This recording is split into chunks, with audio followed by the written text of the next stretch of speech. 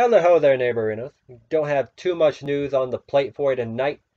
The Nintendo Labo VR kit reviews are in. Got a couple PlayStation VR games upcoming this week. And finally, there is one more immersive movie experience type thing to keep your eye out for. So, for the first story of the night, the Nintendo Labo VR.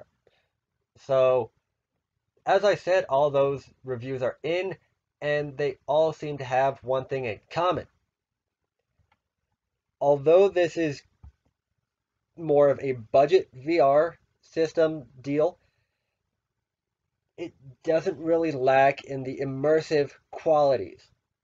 So, if you have been hesitant when it comes to getting VR of some kind, this just may be one of your better options. As, like I said, though this kit does have all the immersiveness that you would really ask for. It comes with the kit comes in two different flavors. It's got the basic kit and the starter kit. The basic one is the $40 one that I've been talking about and advertising, but the starter kit is $80 and comes with like 3 or 4 more mini kits inside it. All the expansion packs and stuff.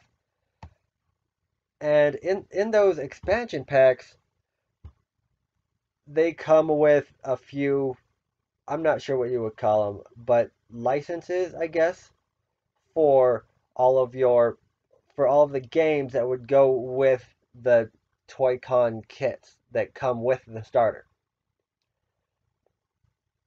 One thing that is also noted, though, is that in the event that you mess something up in the process of constructing this, it's not the end of the world.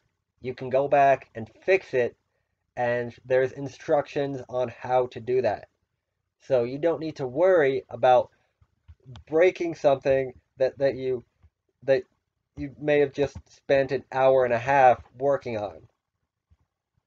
It's not the end of the world if you mess up with a washer or a screw or something. You can fix it, and the Nintendo Switch that is going to be in your living room during this whole process is going to tell you how to do that. Nintendo understands that people are human. Well, most of us are human. I don't know about some people, but yeah, most of us are human and we make mistakes. So they do take that into consideration, and they did intend to help people out if that was the case. So no need to worry. You'll still be able to play your games.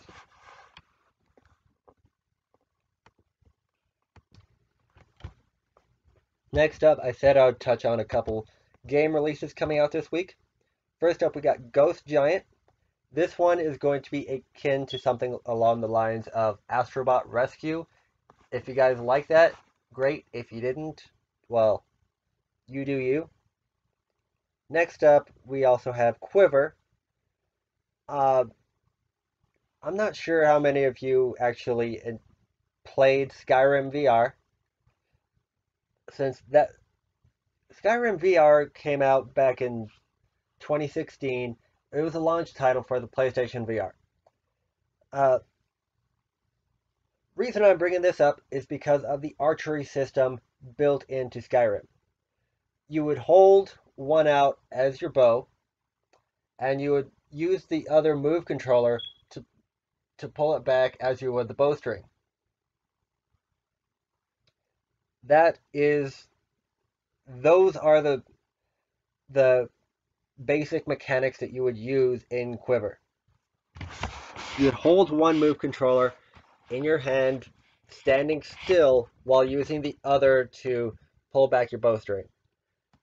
And you would move around the left one or right one, whichever one is in your bow, you would move around that specific move controller in order to aim. And of course, as far as movement, I'm willing to bet that that same movement system from Skyrim is going to still be in Quiver as well. Now, granted, these are not the same developers, obviously, because then Quiver would be a broken game. But we're not talking about Bethesda here. That's another story. I'll let Inside Gaming roast Bethesda all they want in a later video. Next up, we got Table of Tales, The Crooked Crown. That one also comes out on Tuesday, just like these other two did or do. This one is going to be more along the lines of this one is going to be a top-down, turn-based combat game. You would end up leading a group of weathered explorers to kill a monster or whatever. And that's just about it. So the regular version came out back in September, but this VR version is coming out on Tuesday, just like Ghost Giant and Quiver. So if you guys feel like checking out any of those videos, you know what to do. And the last piece of news for the night is about an immersive 360-degree film that's going to be coming to the big five VRs: PlayStation VR, Oculus, Vive, Android, and iOS. Typically, I just think of PlayStation VR, Oculus, and Vive, but, you know, Android and iOS can have their little mini mobile VR thing too. But the basis of this story is the fact that it's going to be